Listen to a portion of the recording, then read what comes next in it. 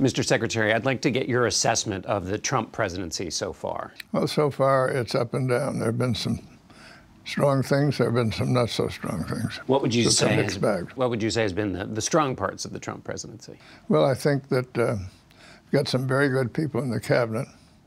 The one that I know best is Jim Mattis. He's been here at Hoover the last couple of years or so, and he is a really great man. He's very able. He's widely read, he's thoughtful, he's had a lot of experience, he's tough-minded, and Mr. Trump must know that when he asks Jim Mattis a question, he's going to hear exactly what Jim Mattis thinks without any embellishments. He's head on. So he's a terrific guy.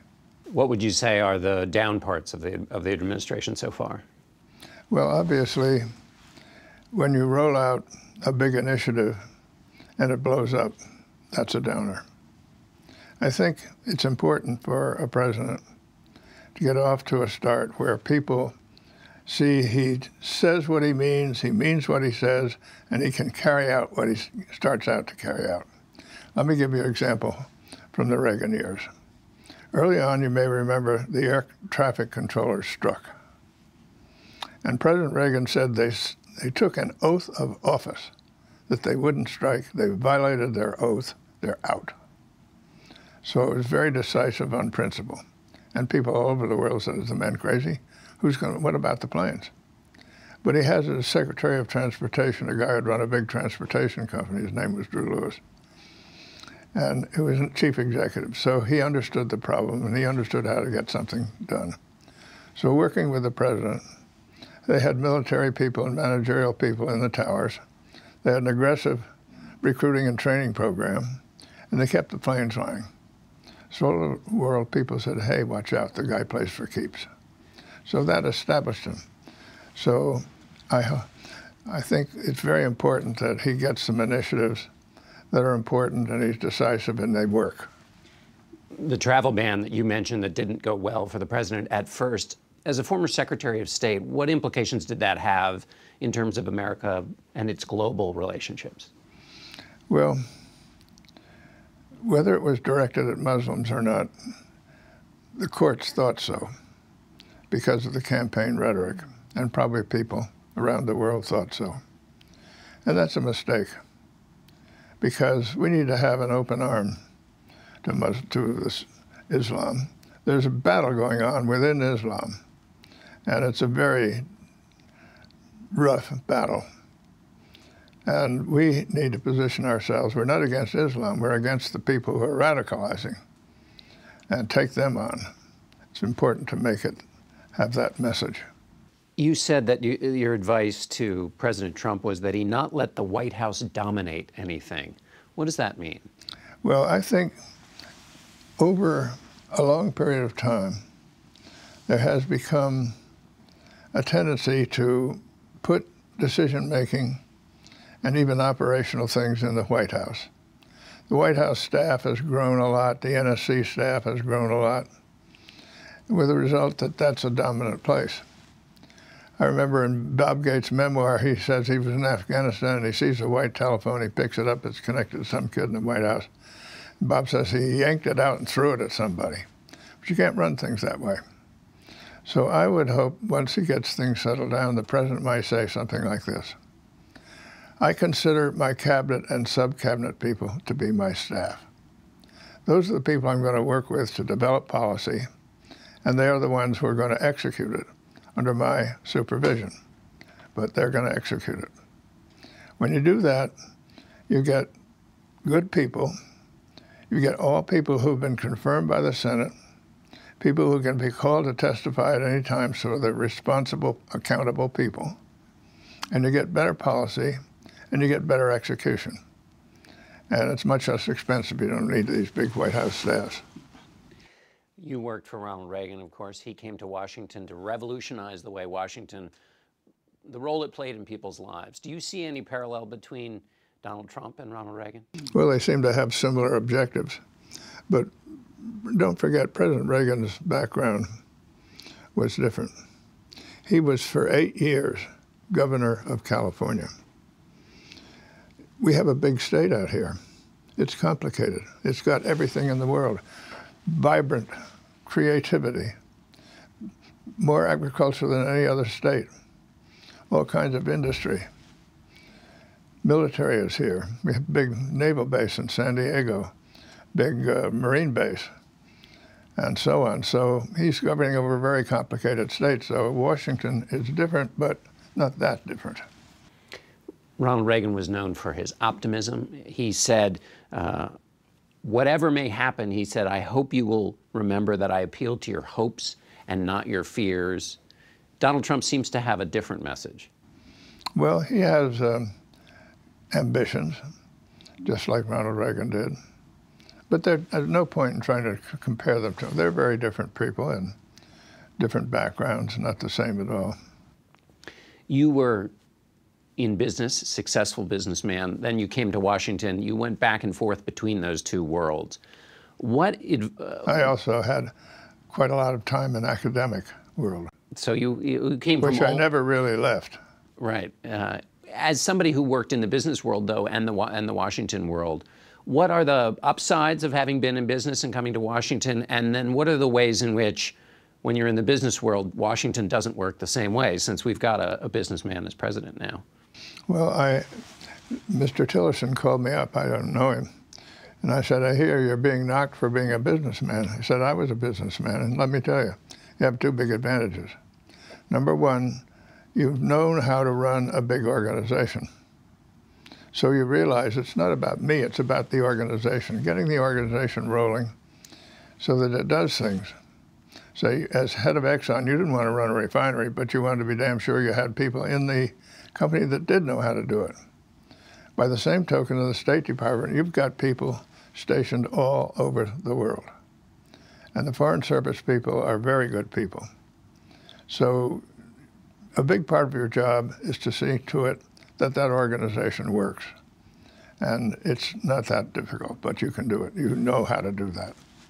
And the second thing that's happened to you as a businessman is you go places and you have to hire people and fire people and buy things and sell things and get your money out and all kinds of things like that. That's kind of the way the country really works. But you don't see that from a chancery. That's not on their wavelength. So you have the advantage when you go to a country, really understanding how it works. And that's a big advantage. What advice did you give Secretary of State Tillerson? Well, I think the Secretary of State has to establish two things. One, that he's close to the president and that he speaks for the president. And being close, the president listens to him. So together, they formulate a policy. People always ask me what was my foreign policy. And I always said, I don't have one. The president has one. And my job is to help him formulate it and carry it out. So you've got to be close to the president and let that be visible. I had twice-a-week private meetings with President Reagan, and they were on his public calendar, so everybody knew they were happening. So we had very good from my standpoint, and I think his standpoint, as we shared views about all kinds of things. Particularly, I could say, Mr. President, here's a problem on the horizon. There's nothing critical about it, but you can see it, clouds are beginning to form. And here's the way I'm thinking about it. What do you think? And we talk about it. And by the time something becomes more critical, we've talked about it. And we have ideas about it. And I know how he thinks. So that's very important for him to do that. And the second thing, of course, is to let it be clear that he has really got his department working with him in a way that he wants. And he can do that. What do you think of the Secretary of State's decision not to bring a press corps with him on his trip to Asia recently? Well, I don't understand exactly. He must have some good reason for that. My first cabinet job was Secretary of Labor.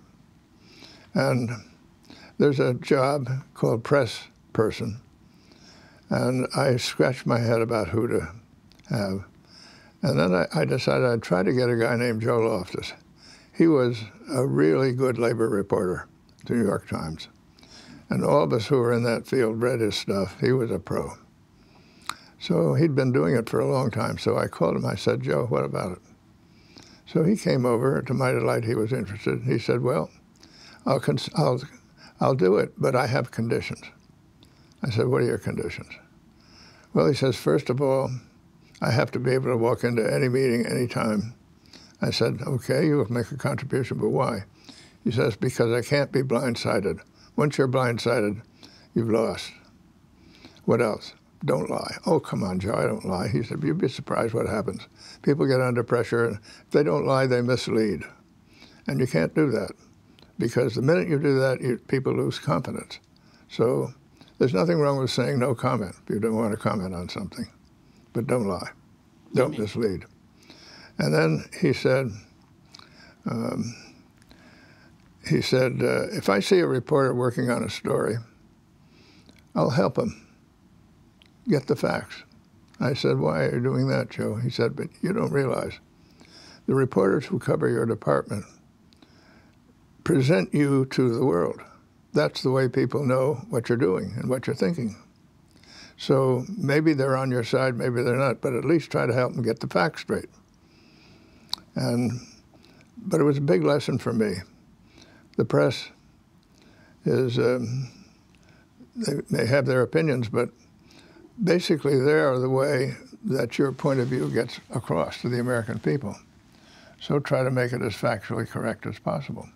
So Joe was wonderful, and of course all the press respected him, and he taught me a lot of good lessons. How important as Secretary of State is it to make sure that you get your message across precisely, because diplomatic language is so fraught. It's so potentially one comma and you can cause an international incident. How important is it to have a press corps with you as Secretary of State to make sure you get the message across correctly? Well, of course, first of all, you have your spokesman. And the spokesman is on the podium practically every day in the State Department. And you want a good person there. I had several who were very good. The last one, who was a Foreign Service officer, and he was excellent because he knew the building and he knew who knew what. And, you know, people are reluctant often, but he knew where to push the buttons and get the information, so he was really very good. So that's an important function. Let me ask you about honesty in public office. President Trump made a claim that his predecessor, President Obama, wiretapped his Trump Tower, and now the director of the FBI has said he has no evidence of that. What cost is that for a president to say something that doesn't turn out to have evidence behind it? Well, he's got to figure out a way not to get out of it, to say, okay, I made a mistake, and go on from there. Because you've got to establish an atmosphere of trust. Trust is the coin of the realm. And you need to do that with other leaders or people you're going to deal with, including your adversaries. For instance, Shevardnadze was my foreign minister of the Soviet Union. We became friends, although we were adversarial. But we trusted each other. So at one point, he said to me, he asked for a private meeting, he said, we have decided, past tense, to leave Afghanistan. We haven't decided on the date, and we haven't decided on when we'll announce it, but we're going to leave. This was a giant thing. And he said, I'm telling you this because maybe we could think along together a little bit and how we could have it happen with a minimum loss of life. So I told the president, but that's all. He could never tell me that if he didn't trust me. And having told me that, it was a very important piece of information for me. So you've got to develop the trust as the coin of the realm. I go back to my days in Marine Corps boot camp at the start of World War II. Sergeant hands me my rifle. He says, take good care of this rifle. This is your best friend. And remember one thing, never point this rifle at anybody unless you're willing to pull the trigger. No empty threats. And you can extrapolate that and say, mean what you say, and carry out what you say you're going to carry out. Then people will trust you. Then they can deal with you. Because they know if you say, I'll do something, you'll do something, you'll do what you said you're going to do. if I can't trust you, I can't deal. But if you trust you, then I can deal. And so trust is the coin of the realm. Very important point. Looking at Donald Trump's foreign policy, do you have a sense of it? Well, it's evolving, and it shifts around quite a bit as far as I can see. But glad to see he's supporting NATO. He's gotten off the challenge to the one China policies. Secretary of State Tillerson was in Beijing, I read, but Xi is coming to the United States. That's a good thing. If he can develop a good relationship with the president of China, that's very important. And I think I know him slightly, and I think it's quite possible. He's a real human being. And you can have a discussion with him, and I'll give you an example. We have had a track two with China that Henry Kissinger has been the leader of.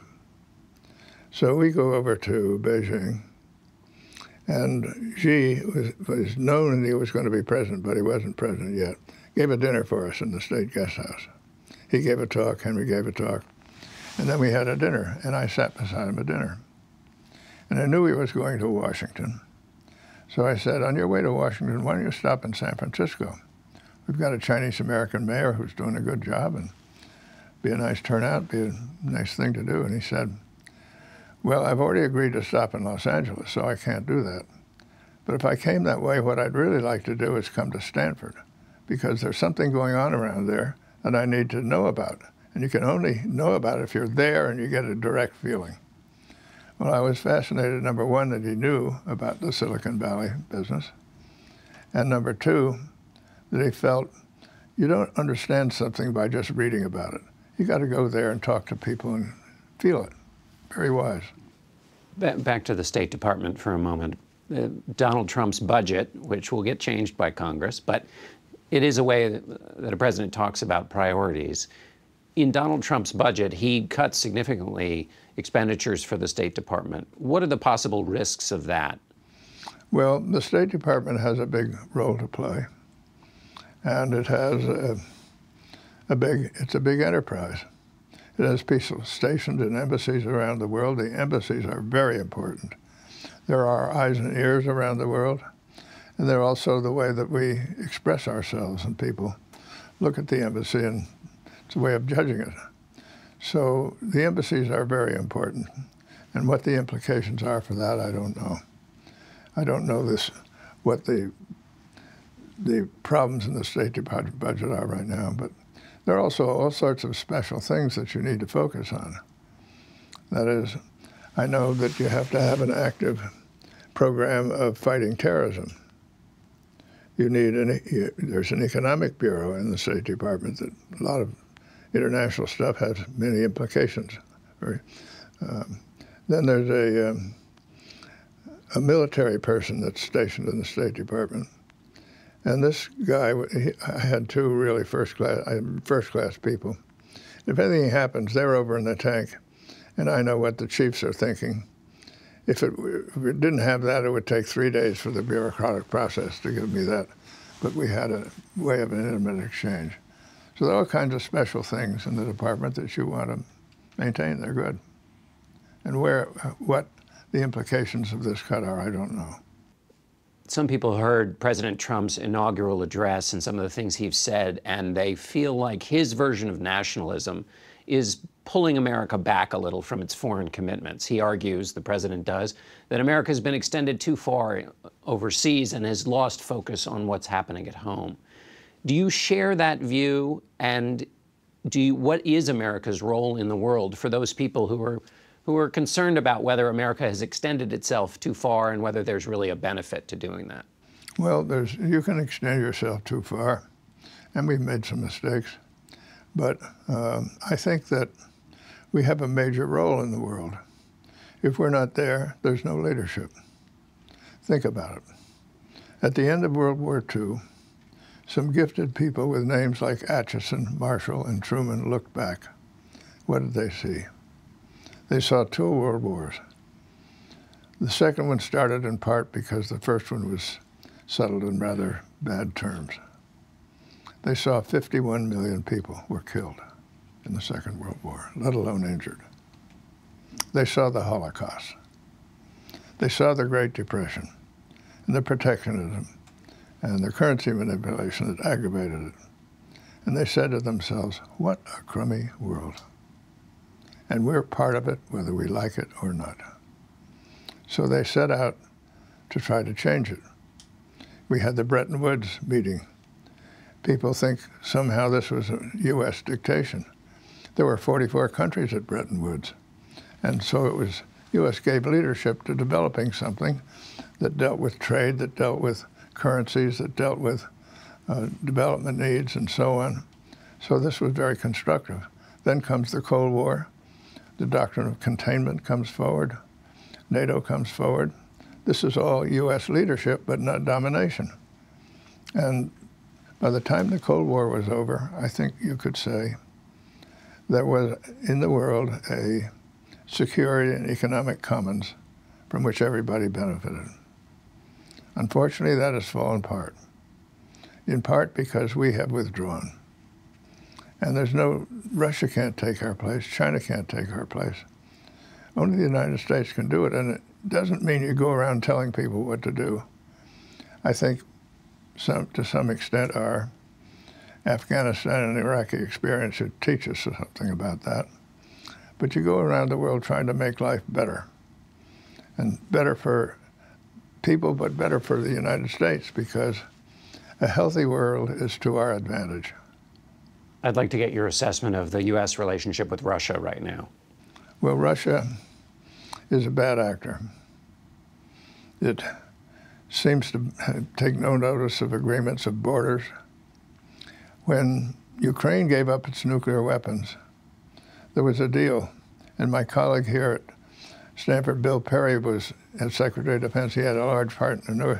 And the deal was, we'll give up our weapons and you respect our borders.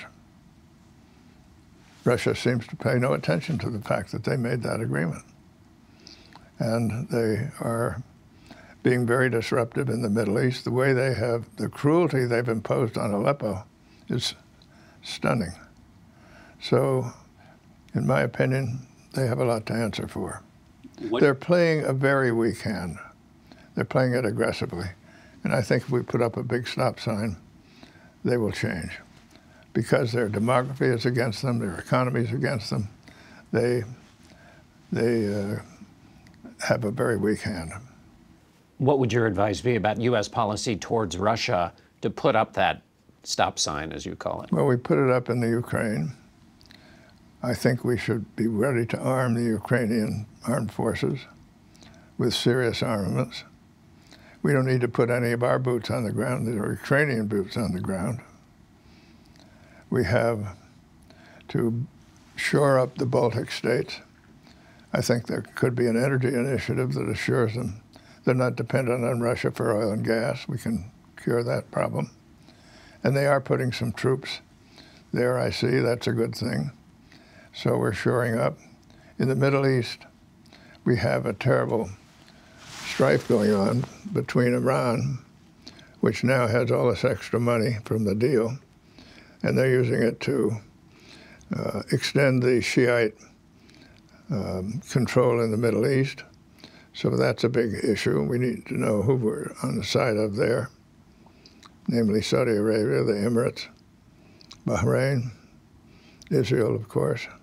You've talked a lot about the power and strength and importance of American alliances. What do America's allies need to hear right now? Well, they need to hear that we're in the alliance, full bore. And they've been hearing that, I think.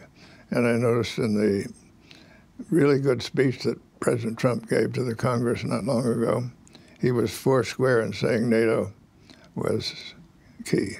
When Donald Trump has said some things, whether it's with the travel ban or with his remarks about NATO or other things, do you think that he is learning the cost of those comments in terms of the diplomatic cost, and that this is just a part of a learning curve that all presidents go through?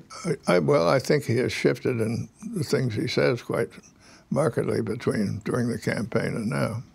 During your time as Secretary of State, the the United States and Russia work to shrink their nuclear stockpiles. President Trump has said the United States must greatly strengthen and expand its nuclear capability.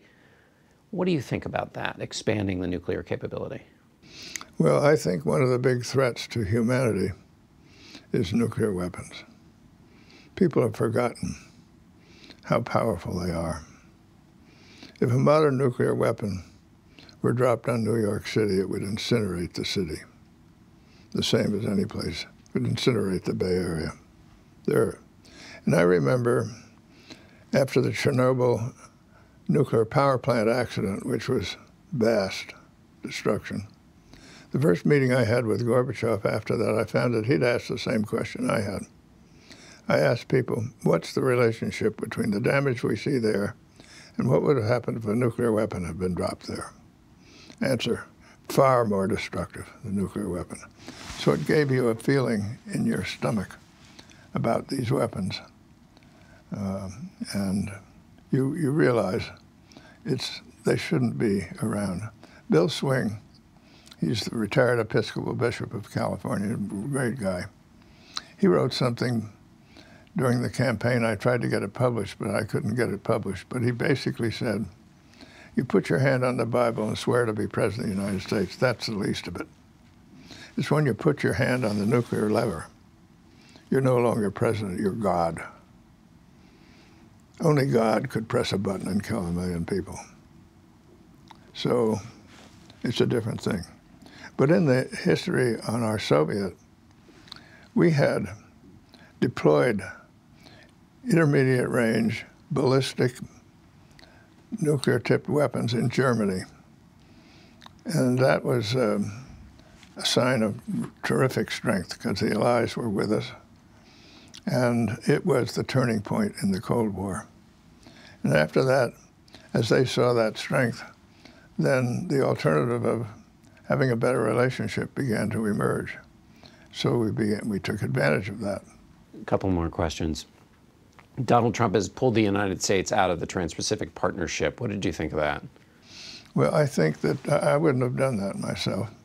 I think it was an important initiative with our friends in Asia, and that's a big part of the trading system of the world.